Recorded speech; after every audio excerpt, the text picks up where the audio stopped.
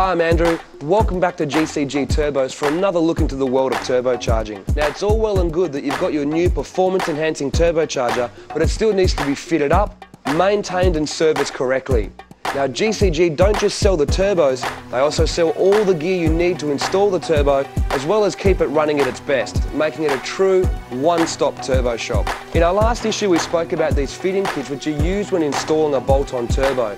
Now, all of these parts are available individually to use in a custom turbo setup or to upgrade the support systems on your turbo. Now, let's take a look at some of these parts and why they're important. Now, one thing that's often overlooked or neglected when installing a new turbo kit or maintaining it is the studs.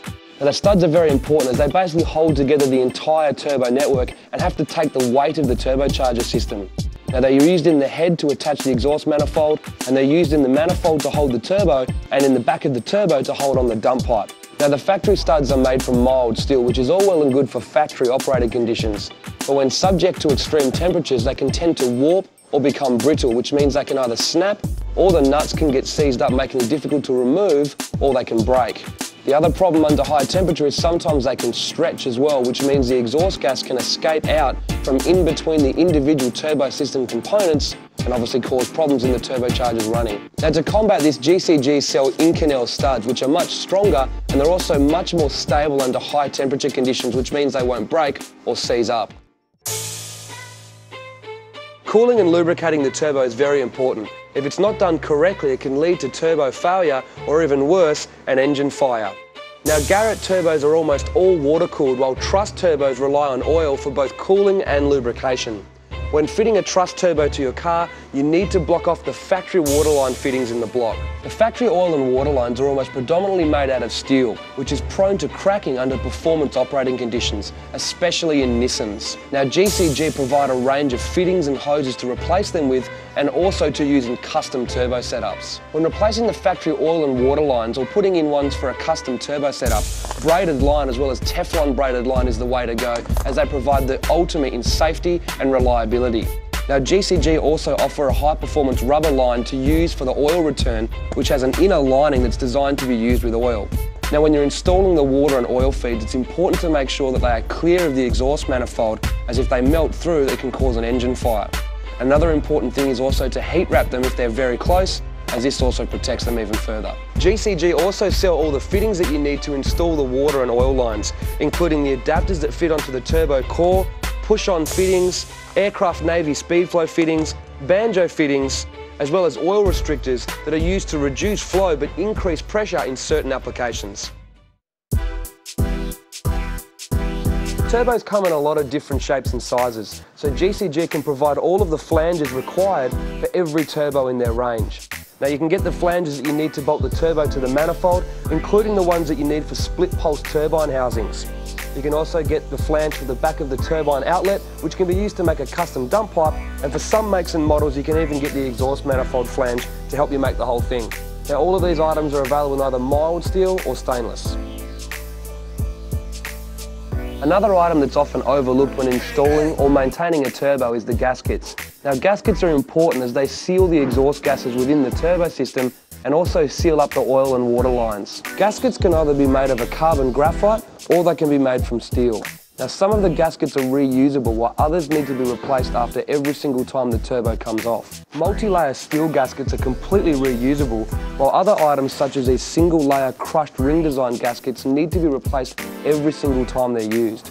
Now, these crushed ring design gaskets work by when you tighten the nuts, the raised piece of metal compresses and forms a perfect seal. That's why every time you loosen them up, the seal is broken and they need to be replaced. Now, you also have to remember to use a gasket in the oil drain line as well. Now, if the proper gaskets are used correctly, you shouldn't have to use any form of liquid gasket or liquid sealant anywhere in the turbo system. Anyone that's worked under the engine bay of a turbo car will attest to just how hot they get, and the more power they make, the higher the temperature.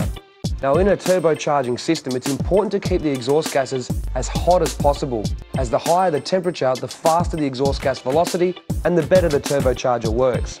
Now, the problem with aftermarket turbocharger kits is they often move the turbocharger within the engine bay, which can have adverse effects on surrounding engine support systems, due to their heat soak. To stop the problems from increased temperature and heat soak, GCG offer a full range of thermal products. This stick-on heat shielding can be put straight onto anything in the engine bay that's sensitive to heat and can even be stuck straight onto the turbine housing. Now this heat wrap is also very popular, as you can use it to wrap the dump pipe to stop heat from transferring into the car, as well as to protect the surrounding systems. Now a lot of people also wrap their exhaust manifolds as well to help control the heat even further. This heat shielding can be modified, cut, shaped, drilled, whatever you want to do to create whatever you need to protect your engine bay. GCG also sell these truss heat shields which not only look awesome, they help stop heat soak from the turbine housing. One of the most popular things on the market now are the turbo blankets. These turbo blankets help keep the exhaust gas hot inside the rear housing, which helps obviously increase the efficiency of the turbocharger, and they also stop a lot of heat soak in the engine bay and allow you to put your hands inside the engine bay and stop yourself from getting burnt so easily. Now these turbo blankets are manufactured to suit each type of turbo, and GCG stock them for every single turbocharger in their range.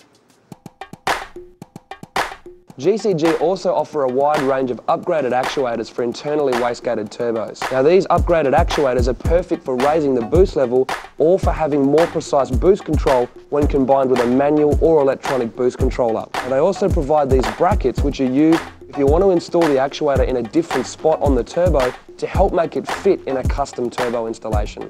Now all of the parts we've looked at are available for a wide range of makes and models of cars and for every turbocharger in the GCG lineup.